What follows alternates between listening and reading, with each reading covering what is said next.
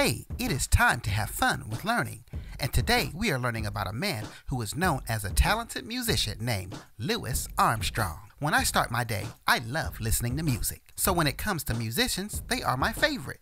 Louis Armstrong was a famous trumpeter, band leader, singer, soloist, film star, and comedian. Louis Armstrong was born on August 4th, 1901 in New Orleans, Louisiana. Armstrong had a tough childhood after being abandoned by his father and his mother not being around, leaving him with his grandmother. After getting into trouble, Armstrong was sent to a home for boys where he would soon learn how to play music and fell in love from there. Armstrong would later leave New Orleans to play music with King Oliver, the Fletcher Henderson Orchestra, and other top bands.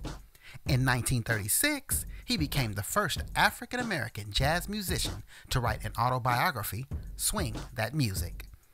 Also in 1936, Armstrong became the first African-American featured in a major Hollywood movie with Pennies from Heaven starring Bing Crosby.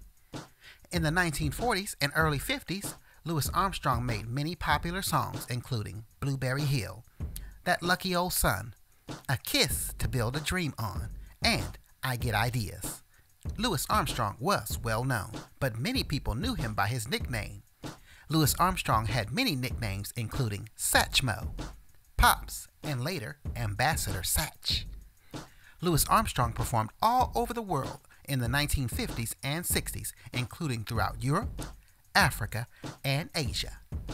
The life of Louis Armstrong came to an end on July 6, 1971, where he died in Corona, Queens, New York. Well, that is all from me with a mini biography on Louis Armstrong, known around the world for making some good music.